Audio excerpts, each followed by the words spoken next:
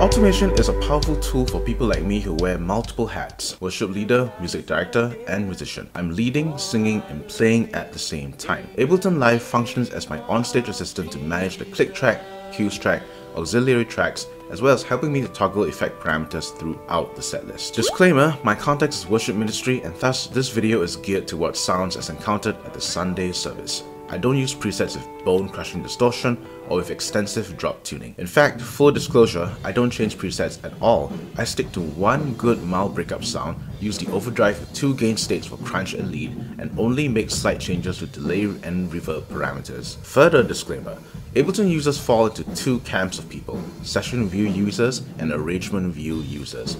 Take note that as I am an arrangement view user, my setup methods are necessarily arrangement view only. If you don't mind the milder sounds and the fact that I'm an arrangement view user, let's carry on with setup. Method 1. Drawing automation envelopes. This method entails entering automation mode and using the mouse cursor to drag the desired change in values or toggle bypass states of the plugin components.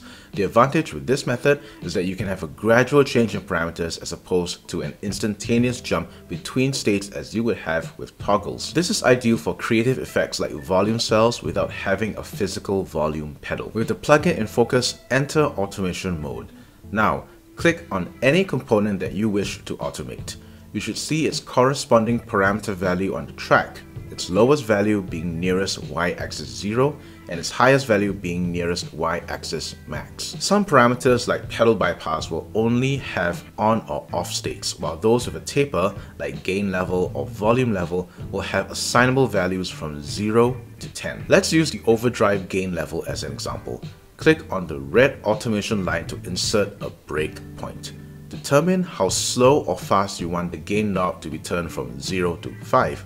Instantaneous, drag the automation line after the breakpoint vertically only with no horizontal pull.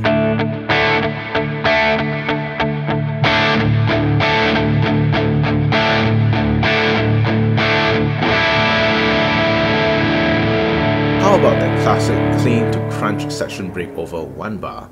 Drag the automation line after the breakpoint in both the vertical and horizontal directions, with level 5 being 1 bar away.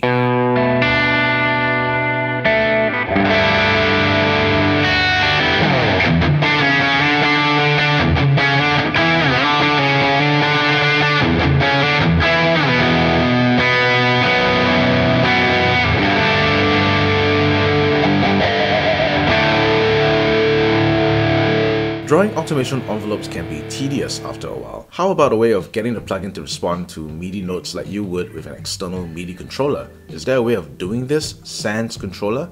This is where we have the second method, using MIDI clips. Method 2, using MIDI clips. This method entails using a dedicated MIDI track, creating MIDI clips with note values in them, and using these note values as automation triggers. There are 3 advantages with this method. Firstly, it's not as tedious as manually drawing in envelopes. Secondly, you can save the MIDI mappings on the plugin and use an external controller just in case. And thirdly, you can use this method to change presets. Create a MIDI track and assign its output to the plugin. At the spot you want an automation event, click and drag part of the timeline and create a MIDI clip. As is, the MIDI clip is devoid of any information, so it's up to you to insert a MIDI note value. Locate the MIDI clip piano roll and double-click a note. Now, that note will be sent to the plugin when you press play and the playhead crosses that point in the timeline. Take note that there is a discrepancy between Ableton's MIDI note value and the note value that the plugin sees. As of February 2023, there is a 2-octave difference between Ableton and the plugin. For example, if you set up C3 as a trigger, the plugin doesn't receive C3. It receives C5 from Ableton, 2 octaves up. The plugin should now be receiving MIDI notes from the MIDI clip. It's time to assign parameter changes to those notes. You can do this in one of 2 ways. First, let's use the MIDI learn function of the plugin. Right-click on any parameter and you should see an option called MIDI learn. We'll use the overdrive pedal bypass as an example. Right-click on the bypass button, select MIDI learn, which will bring the plugin into a waiting state. It's waiting to receive a MIDI note and to assign that note for the bypass action. On the timeline, select a point slightly before the MIDI clip and play, letting the MIDI clip do its bit. If you've configured this right, the plugin will have captured that MIDI note and assigned it to the pedal bypass. MIDI clips can send multiple MIDI notes, so if you wanted to toggle both the overdrive and the chorus, just make sure that those MIDI notes are in the same MIDI clip. Hey guys, Editor Justin here. I completely forgot to mention the second way of configuring MIDI clips. Manually keying in the parameter changes using the MIDI mapping table in the plugin interface. Open the MIDI mapping table and under Type you have a whole host of options. Let's say you want to control the compressor and have it tuned differently during the song. We'll first assign a bypass function with note toggle. Select compressor active and assign that to a note. Now, let's say you want a clean section to have a higher compression setting with a higher output. You can configure a different note to change the state of the compressor, using one note to change the compression setting and the output level. So let's first create the initial state of the compressor using one note to set the compression and the output level.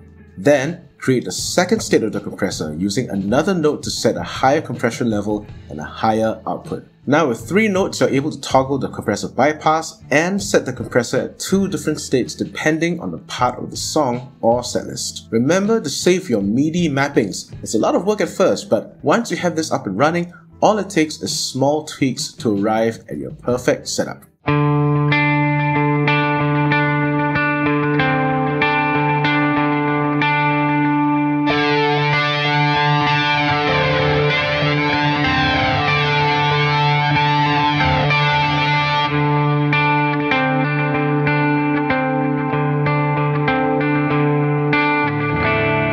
MIDI notes can do more than just toggle bypass. You can use MIDI notes to set parameters at defined values, and one note can trigger a whole host of parameter values across the plugin. If you're familiar with the Line 6 ecosystem, it's like the snapshot function. In this example, I've used one MIDI note to tune the delay U2 style, high mix and moderate feedback, and another MIDI note to return it back to a supporting effect for the overdrive.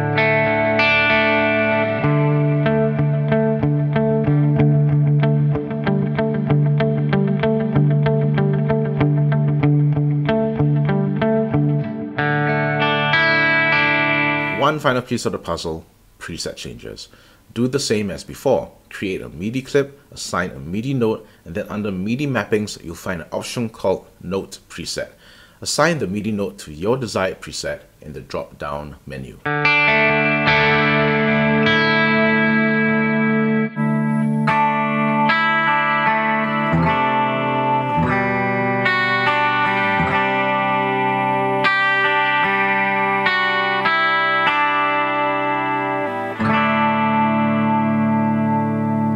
Now that you've learned both methods, it's time to roll out the pièce de résistance of worship music, a pedal-less ambient volume swell. In this example, I used a MIDI clip to trigger a whole host of parameter changes to get the swell tone, then use an automation envelope on the volume pedal in the plugin to perform a pedal-less volume swell.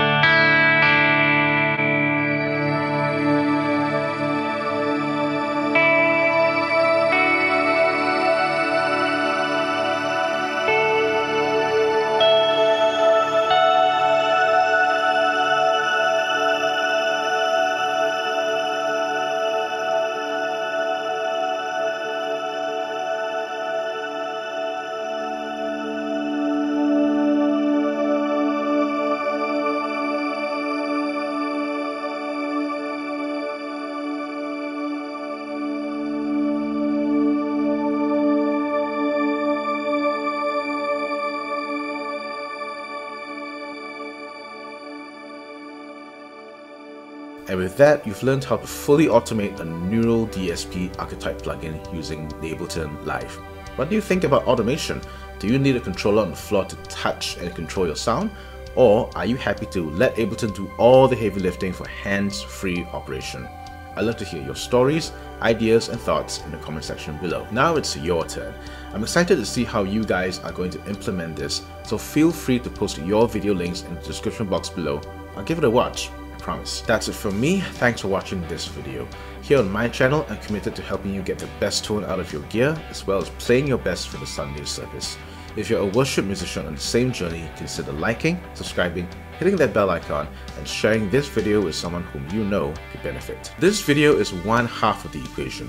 I have another video describing hardware setup, which pieces of gear you need to ditch the pedal board and go all in with a laptop rig. It also demos the exact sounds I use for the Sunday service, so if you're wondering if a metal guitarist plugin can produce Sunday service sounds, do check out the video. I'll see you there. Also, I'm working on the video using the Helix as the ultimate plugin interface. Stay tuned for that. Until next time, I'm Justin, and I'm all about worship guitar.